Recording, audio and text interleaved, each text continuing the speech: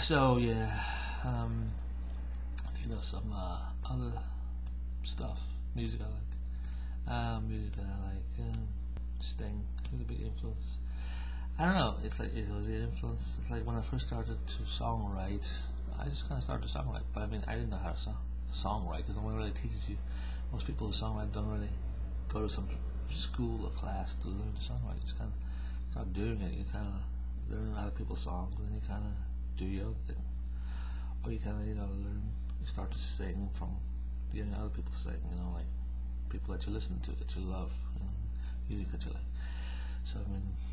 So, and you kind of go, maybe that's how you write a song. So what I was listening to was like Sting, McCartney, and Elvis Costello. So that's how the stuff I don't know if I was influenced, but I'm sure I was. Probably it's like that. No, I think that's how you kind of figure out who you're influenced by who you like. And then you kind of, or who you wanted to write like, like a song like. So I would say like Sting, Paul, Elvis Costello, because I remember Sting. I love his lyrics. He's kind of very poetic. He writes his very kind of like, about something. He always writes about something deep, but it always sounds very like a poem. He doesn't.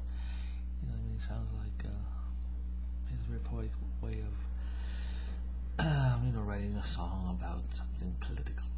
I love that kind of world around his little his melodies and stuff. So I always liked that thing. He's had a number of like kind of protest songs, like Invisible Sun about Northern Ireland stuff.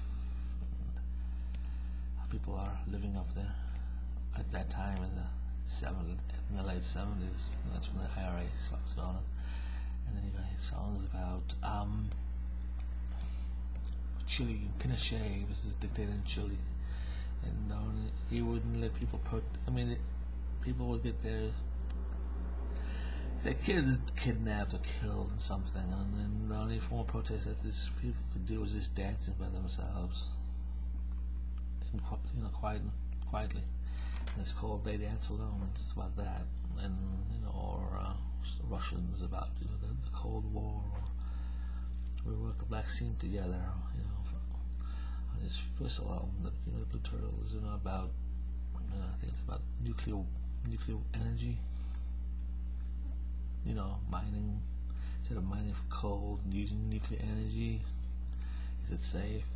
We gotta dig for like uranium or whatever we use to power these power plants. But without dangers, it is, especially in the wake of Chernobyl at the time. Or what else? It's sort of like history will teach us nothing, or those kind of songs are fragile, how fragile we are as a species. All that kind of stuff. He always wrote about something, so I always like Sting for that, especially his lyrics and his singing. And then Elvis Costello also I like for his lyrics, but he was a different kind of writer,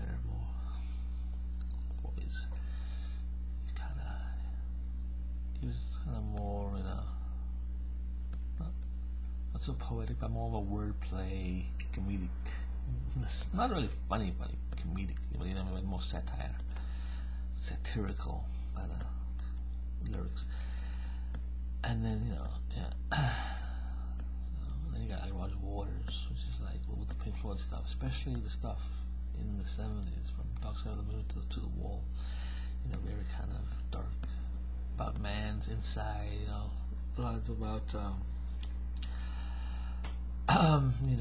because Syd Barrett is a member of Pink Floyd, and he had schizophrenia, so I think that affected a lot of Roger Waters' writing, during that time. So, but